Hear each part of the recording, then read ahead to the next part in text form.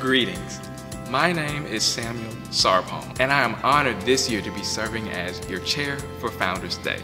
This marks the 260th birthday of Bishop Richard Allen, 233 years of the African Methodist Episcopal Church, and 155 years of the Pearl Street AME Church family. Our theme for this year is trusting God for clear vision as we focus on His purpose and mission.